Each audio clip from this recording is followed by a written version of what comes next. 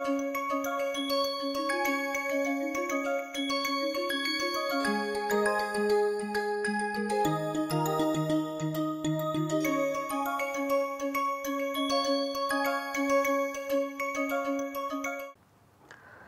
everyone, welcome to today's class. I hope that you had the opportunity to go through the last class, and we will briefly look at what we did last time. We started looking at the nomenclature of the syn and anti-aldol, which were also called as erythro and trio respectively. And we saw that if we draw a main carbon chain as zigzag form, and then of course we can then expect that the once we have this here, then whatever the substituents are here, for example here methyl hydroxy or methyl in this direction, therefore we can anticipate and say that okay, this is a syn aldol. And likewise anti-aldol, and of course these are called as erythro, or the other one is called as a trio, that we looked at it. Then we also saw that how Z-enolate can give high selectivity in terms of syn aldol. We took all the 4 cases and we saw how the large ratio of the syn aldol is likely to form when we start with the Z-enolate. Then we also looked at the various features that are needed for obtaining a Z-enolate, and we saw that the formation of the Z-enolate is much better, much easier, and also the formation of the corresponding syn aldol from Z-enolate is also very much easy. Then this was the work that David Evans has reported, and then the work related to the formation of the E-enolate was also taken up by other people, and especially H.C. Brown, and as we saw that it depends on the size of the substituents. Say you have here R 2 groups, that is 2 R groups attached to boron and O triflate. If this R2 R group, which is 2 substituents has R, they are large in size, and then they allow the E-enolate to form in case we use small base. And the small base, as we discussed, forms irreversible complex with the boron, and therefore it allows the formation of the E-enolate. We discussed the transition state part. And in the case of Z-enolate, what we have also seen that if the base is very large, then the base like such as this Phoenix base diisopropyl ethylamine, and such a base then allows the formation of the reversible complex with the boron, and therefore that leads to the formation of the Z-enolate as the major product. And based on these Z-enolate and E-enolates, that we can anticipate to form syn and anti-aldol products to form. So now we will look at what are the other auxiliaries that are required to get highly enantioselective reactions. So far we were talking about the racemic products, where there is a possibility of getting different types of products in terms of their syn or anti-aldol. But now we will also look at how the enantioselective reactions can be done with which kind of chiral enolates. So as I have repeatedly been telling that David Evans' name, and David Evans of course has introduced this OXAZOLIDINONEs, which we have earlier also considered. So now what we have is if we take a ketone and take a compound such as this, in which this particular part is attached to the auxiliary that is made from some of these amino acids.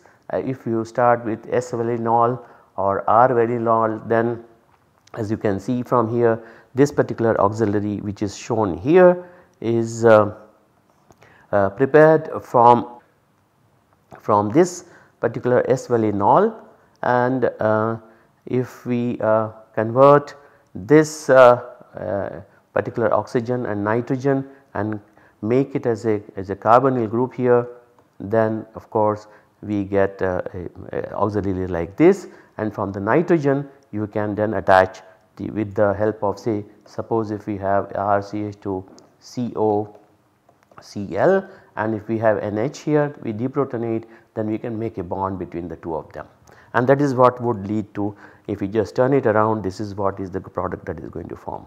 So this comes from S-valinol. Likewise, if we take R-valinol, then this will be beta. Right now this is alpha oriented, it can be beta oriented if we take from R-valinol, and of course we can use many of these kinds of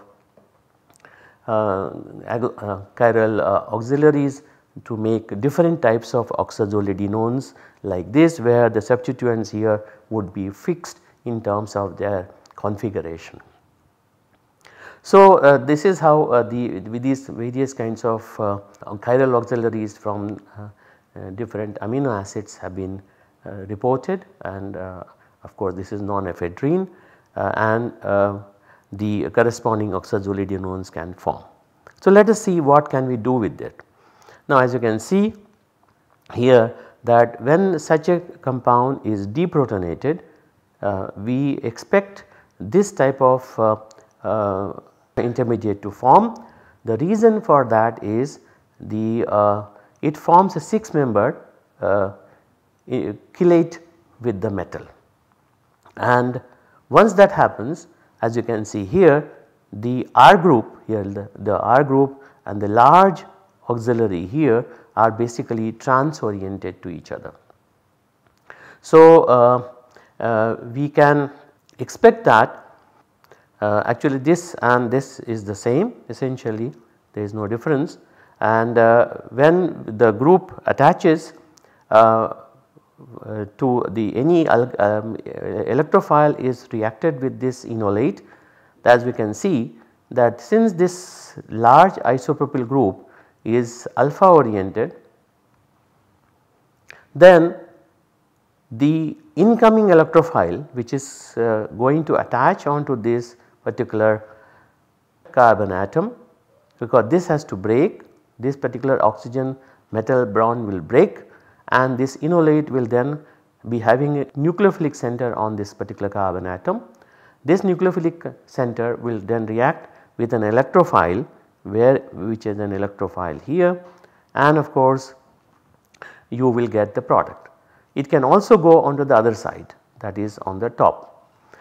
Basically what it means that when the enolate is going to react with the electrophile, it would like to be oriented away from this particular large isopropyl group. Since isopropyl group is alpha oriented, therefore the attachment will take place from the beta side. So for example, if we take this particular compound and react with LDA in the presence of THF or sodium hexamethyl disilazide. So basically it is sodium plus hexamethyl disilazine, you have N minus and Me3Si twice. So it is hexamethyl disilazide, and then when that reacts with allyl bromide, you see now it gives a beta orientation of the allyl group, and then we can hydrolyze it with the base, and therefore the hydrolysis takes place here and we get the corresponding acid in a very high enantioselective pure product. Of course then auxiliary comes out and you can recycle the auxiliary.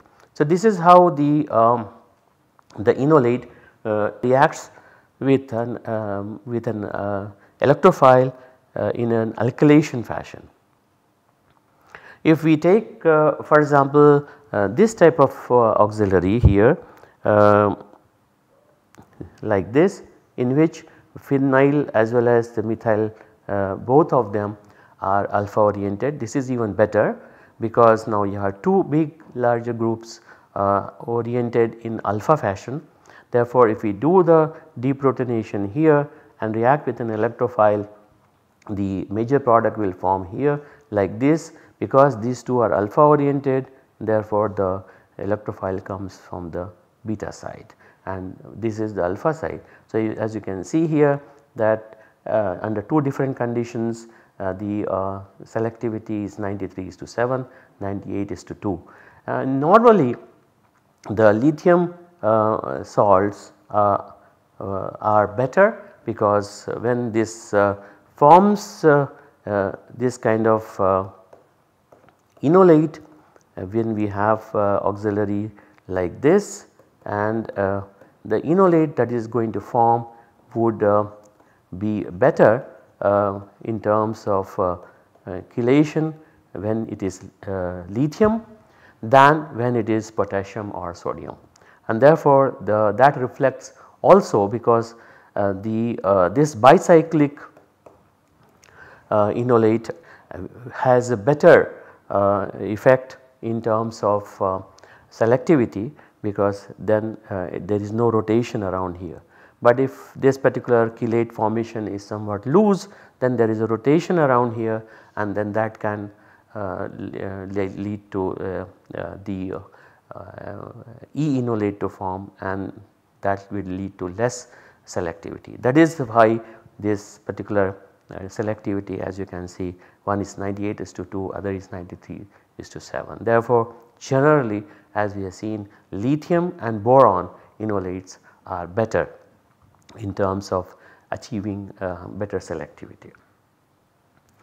Now we look at the chiral aldol reaction. We saw so far chiral reactions, but that was alkylation reaction. Now this is a little bit chiral aldol reaction is somewhat complex, then we will have to look at it very carefully. So the same way as we did it in the earlier case, if we start with this particular product which is formed from the oxazolidinone auxiliary in which isopropyl group is alpha oriented. Now you react this with now the Unix base diisopropyl ethylamine and Bu2BO3DF. We discuss how this can lead to the formation of Z enolate. So now what we have here is this is Z enolate and in which the methyl group and the auxiliary are of course trans to each other. Now once this Z enolate is formed, there is a better chelation between boron and oxygen, just the way as we saw in the case of lithium, and therefore this is a bicyclic enolate where everything is prefixed. Now here as you can see that the Z boron enolate, which has a bicyclic structure, involves the boron and the oxygen of the auxiliary in chelation. Therefore, the boron enolate and the auxiliary itself has a chelation in it. But when the aldehyde comes into the reaction mixture, when it is dropped into the reaction mixture at low temperature of -78 degrees, then for the reaction to occur to give aldol product, there has to be a chelation between boron and the aldehyde oxygen, and therefore this particular chelation has to break down.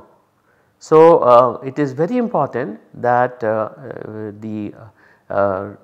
how does this the chelation break and how does the new chelation occur, that becomes a very important part.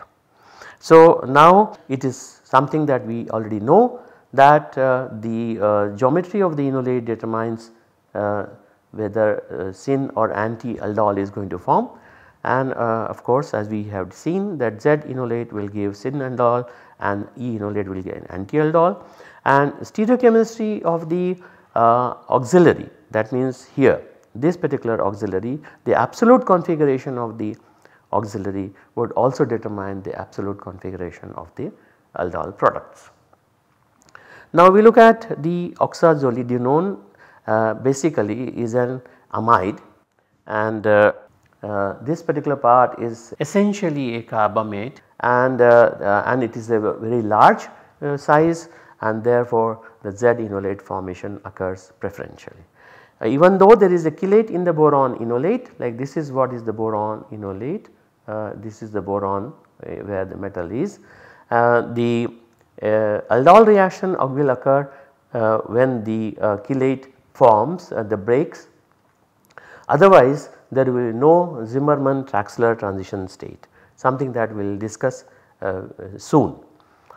With this chelate gone, with the chelate that we saw it up with the enolate and the auxiliary, there is a repulsive dipole-dipole interaction. Like for example, once this breaks, then there will be repulsive dipole-dipole interaction between the oxygen atoms, because this oxygen atom and this oxygen atom, there will be, once this is broken from here, then we will see how these have dipole-dipole repulsion, and that allows the conformation to flip by 180 degrees. The result is still the aldol product, but relative to the oxazolidine, the phase of attack is opposite when we were doing alkylations. So we will see that how does that happen. So this is how it is. So we can write something like this here. As you can see, we can write the oxazolidinone with alpha oriented isopropyl group. We can turn around 180 degrees and make it look like this also, therefore now it is beta oriented. We have not broken the bond, but we have simply changed 180 degrees. Now when this comes in contact with the aldehyde here, now this particular oxygen boron chelation breaks, and then what happens is, of course, there is a dipole-dipole repulsion. Here there is a delta negative, here there is a delta negative, and therefore the orientation has a dipole repulsion, and this turns around. There is a rotation around here to form this, so that the carbonyl group comes down. So now this enolate is the dipole is here, whereas this dipole is here, therefore there is no interaction between the two of them. In this situation, now the ketone has a chelation with the boron here, and at this situation the attack, since this is alpha oriented, and therefore the attack occurs from the beta phase, from the top phase, and the double enolate reacts with the aldehyde with the concomitant chelation, and the CC bond formation takes place from the beta phase.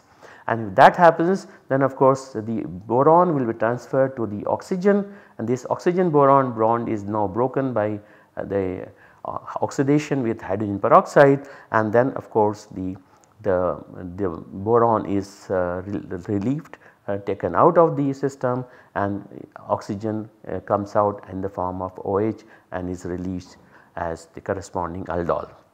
Of course, we can write the same thing in a different form by just turning around by 180 degrees. So this is how the syn-diol is formed as the major product. Now we can look at this in a slightly different way from the conformation angle. So we can look at the Zimmerman-Traxler transition state. For example, if we look at, this is how we started, this is the product that, this is the enolate that we started. The same enolate can be written up in this particular fashion, where as you can see that the methyl group here is the methyl group here, double bond is, is here, then the enolate and the methyl group are in the same direction, as you can see here they are in the same direction here, and then when the aldehyde comes into the contact with the boron, then it has of course, the R group will remain in the equatorial form as we saw in the last time how the two possibilities of aldehyde in the transition state, it can be either axial or equatorial, but the axial one is sterically more hindered, therefore it prefers to be equatorial. Here there are again two choices that we have to see which direction the attack will occur as we say that it will attack from the top side, that is C side, or the re phase, C phase or the re phase. As you can see here, the oxygen will have a chelation with the boron, and therefore this chelation will be somewhat like this. If this happens, the R group is equatorially oriented, and therefore the enolate will attack from the top side, which is what is C phase, because you have this is the oxygen of the aldehyde, this is the R and this is the hydrogen. Therefore, we have a anti-clockwise rotation of this particular phase, and therefore this is the C phase where the enolate is going to attack. Once the attack takes place, R comes into this particular form, OH comes from here. Of course, after the hydrogen peroxide reaction, CC bond formation takes place, methyl is here axial, hydrogen is equatorial, and of course we get the auxiliary attached to the carbonyl group there, which we can also write something like this, that the hydroxy group is going behind and the R group is coming towards us, and the hydrogen is in the plane of the blackboard this particular board, and then of course we have a methyl group in the plane, hydrogen is coming towards us, and this particular bond is going behind. And the same thing can be written up in this way. You can see that, like for example, if we turn the R group, which is beta oriented, bring it to the into the plane of the board below, then the hydroxy group will go up, and therefore it is beta. And similarly, for example, if we bring the methyl group down this side, then this particular broken bond here, which is the alpha bond, goes into the plane. If it goes into the plane, that means it is coming towards, if we just rotate it around here like this, then it comes into the plane towards us. In that situation, the methyl group will of course come down, and then that is why it is looking like a beta oriented here. So basically it is a syn aldol, and we can also write the same syn aldol like this. So this is the way the syn aldol forms, and the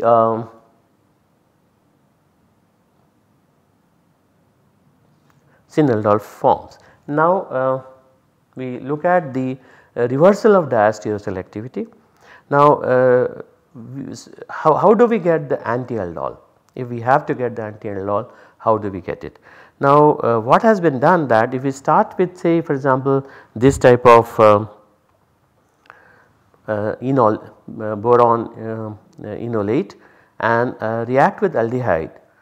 Now if we add extra Lewis acid such as diethyl aluminum chloride, then what happens is that this particular chelation does not break, and the aldehyde comes in to contact with this enolate in this particular fashion, because the aldehyde oxygen has this extra Lewis acid interacting with its oxygen. That means the aldehyde oxygen interacts with this, so it does not have any need to go and break the boron enolate and then interact with the boron. If that happens, then of course we have such a situation which is coming into the picture, and when such a situation comes, of course in this case also, as we can anticipate, that the carbonyl group would be away from this particular enolate here, or this particular double bond, it would be away to allow the repulsion to be less, the dipole-dipole repulsion, and therefore the perfect orientation of this group would be somewhat like this, where R, H and ketone would be oriented in this way, that is our carbonyl group will be oriented in this fashion. When this happens, this allows the formation after the hydrogen peroxide and of course hydrolysis of the auxiliary, that this particular part will give the acid the methyl group is here, R is here, H is here and OH is here. And this is if we can convert into the final orientation, it would look like an anti-aldol. So, this anti-aldol formation is essentially taking place because we have not broken the enolate, the boron enolate, and therefore this diethyl aluminum as a Lewis acid allows the orientation of the transition state in such a way that we get the anti-aldol, which is the reversal of the diastereoselectivity. Now we will try and look at the enol silyl ether, that means silyl enolates with having a silyl group. Now in this case Ireland-Claisen rearrangement is an important reaction which depends on the geometry of the enolate. We also saw the geometry of the enolates influencing the formation of the syn product, syn-aldol and anti-aldol. Of course, there we also saw that the Lewis acid made a difference, but in this particular case if we start with allyl alcohol and its ester, that is allyl ester, where you have a possibility of deprotonation here, and if the deprotonation is done and the enolate is trapped as a silyl ether or silyl enolate, and if the reaction is done at low temperature in the solvent THF, then what is found is that we get this type of enolate, of course, but where this OX group and the R group are trans to each other, and here we have in the presence of HMPA and THF as a solvent, the enolate gets changed. It forms OX and the R group, they are now cis to each other. So, this is a cis enolate and this is a trans enolate. Now that allows the formation when the rearrangement takes place, the Claisen rearrangement takes place here, then what happens is that the product that is going to be formed is such where the R1 group here and the R group here are cis to each other, and in this particular case R group and R1 group are trans to each other. So, this is a basically the process in which two new asymmetric centers are being created here. There is an asymmetric center here and there is an asymmetric center here. So, these new asymmetric centers are as a consequence of the formation of the enolate, because this double bond geometry is fixed in both the cases. The only difference is between the geometry of the enolates, and based on the geometry of the enolates the configuration of the final product is of course determined. Obviously in these cases we are talking about only the achiral molecules, and therefore this product will be anyway achiral unless we use chiral auxiliary into it. So, we will stop it at this stage in today's class. You could go ahead and look at what I have talked in this today's class and be prepared for the next class. Till then, bye and take care.